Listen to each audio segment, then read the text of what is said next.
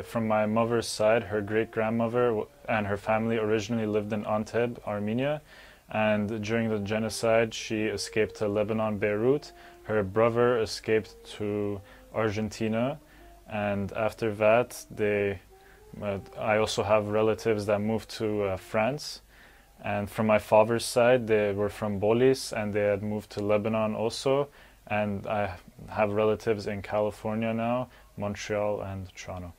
Well, I know the story of my great-grandmother from my mother's side. She had lived in Anteb during the genocide, and during deportations she was separated from her family and never saw them again.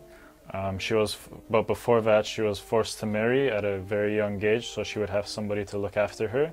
And her and her husband escaped from deportations and moved to Lebanon, Beirut, Lebanon.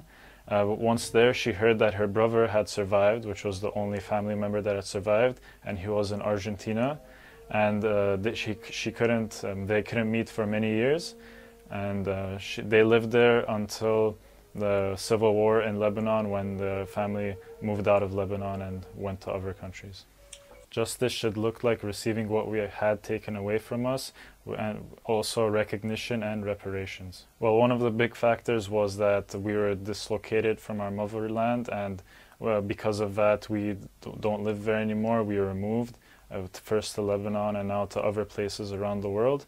And other than that is our family history, that we lost a lot of information and about ourselves, and we don't know, there's gaps in our history. I'm saddened because as a result of the Armenian Genocide, I've lost a lot of family members, destroying my family tree, and been dislocated from my motherland, and having my family having to move out and live in different